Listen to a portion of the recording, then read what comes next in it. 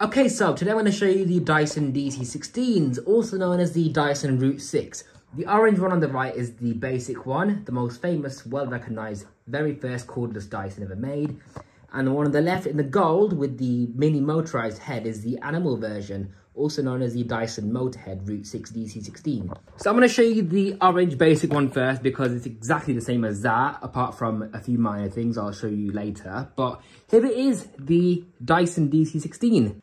This is your charger. It just slides into the battery, as you can see. The red light illuminates to show you that the machine is charging, and when it goes green, it shows you that it's fully charged. And this little bracket right here is your wall mount. So, 2 screws in the wall. You just slide this thing on and until it clicks into place, right? You can do it on either side, by the way. But when the machine's wall mounted, let's say on the right-hand side, you put the machine on the wall mount, and then your machine is wall mounted like that. It's not like this, not like that. It's on sideways, so that's quite unusual, isn't it? That's the information sticker on the charger as well. Now, the machine's got the crevice tool. This is the crevice tool from a DC35, 34, that kind of design, but it still fits. And this is your combination tool, which is the same as a DC24, but the DC16 style was a little bit different cosmetically, but it's the same thing pretty much. So you got a soft dusting brush that slides down, and when you lift it up, you got a large opening for large debris and a little vela strip there to pick up lint. So this is what it sounds like. It's got the trigger as well, just like most Dysons have. But the motor in this is actually a brush motor. It's not Dyson's own brushless motors or digital motors. It's a proper old school motor. But the thing is, right, this machine was loved and hated at the same time. Yes, it was probably the most powerful cordless vacuum ever for its time back in 2006, but the runtime was only 6 minutes long. However, the reason for that is because the motor was really power guzzling for its time, and battery technology wasn't as advanced back then, so that's the best they could do really. But this is the battery here. It slides off. You just push that button. It's not a genuine battery, by the way, because all the genuine batteries now, they all ran out of juice. They won't hold the charge anymore, but that's what it looks like. It just slides on. There's the different DC16 models it fits. So the orange DC16, the animal, which is the gold one over there. Izzy Mayek is the pink one, and the DC16 car and boat is the blue one. And it came with a different charger because you could plug it into your boat and your car as well.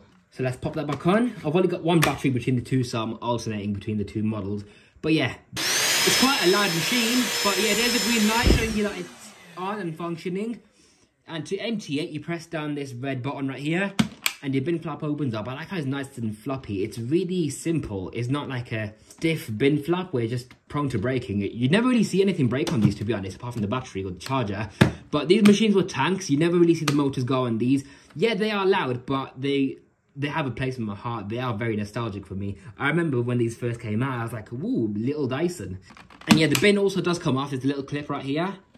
And then you can take the bin off for washing. You can't take the cyclones apart on these, unfortunately, because they mold together. But you can remove the little fine dirt collection chamber, just unclips, and that's literally it. And the cyclone does come off as well. You just press this button right here to access your filter. These 2 screws don't do anything. It's just still molded together. Here's your filter, just a pre-motor filter. It's a nice design, actually. I like how it's a thick sponge, so it will absorb a lot of dust before it entirely clogs up. And it's really good for airflow because of that. You got a seal around here as well. It's not the best seal in the world, actually, but it is a foam seal. It does do something, and there's a motor in there as well. The impeller is huge for a cordless Dyson because obviously it's not a digital motor. Now, pop the filter back in. There's also another filter on the back as well. The post-motor filter's right here, so you just unclip the vent, and there's your little phone. And that's basically it. That's the Dyson DC16 Root 6. Now, let's show you the animal model. So here's the animal version. It's exactly the same vacuum, to be honest. The only difference is the colour and the mini motorised head. Let's take a close look at this. So you can remove the end cap right here to remove the brush bar. It just slides out. And here's the rating sticker for it. It only consumes 6 watts of power, so that's very, very low.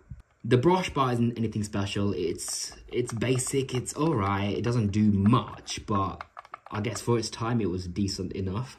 And here's the power connectors. It just mates up with this right here. That's your power socket, which the standard DC16 doesn't have. This one actually sounds different though compared to the orange DC16. So listen to it. I'm not sure if it's a bad motor, but this one sounds like it's running slower. Right, now let's show you the machines in action on the stairs.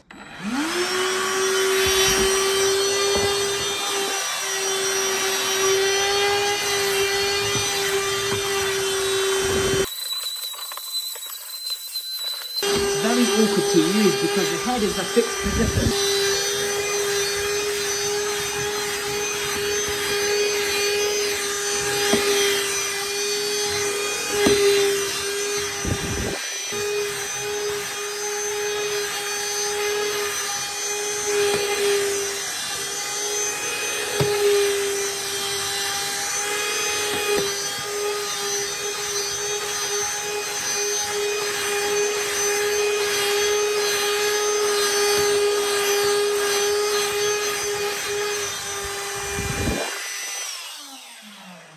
My hand's aching now because of this stiff trigger. Alright, let me just do a bin dump really quickly. So that's what we picked up with the DC16's motorised head. Quite a good amount of fluffy there and quite a lot of grit as well, which is impressive for something like this. Okay, now let's do the edges with the clean basic DC16 and see how much you pick up on an empty bin.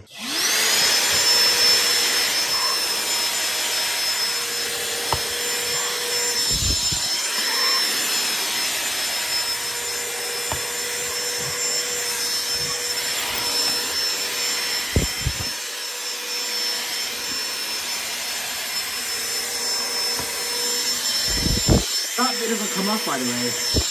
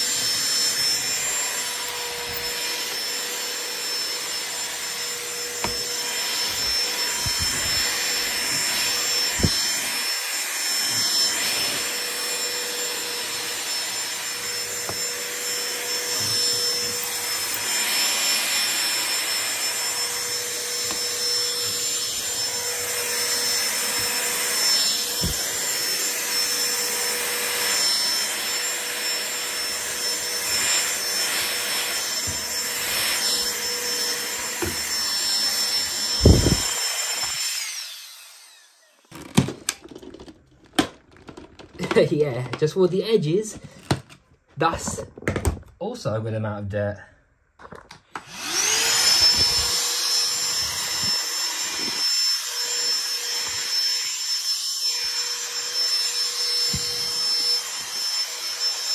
And then we can put the bristles down and then use that for dusting.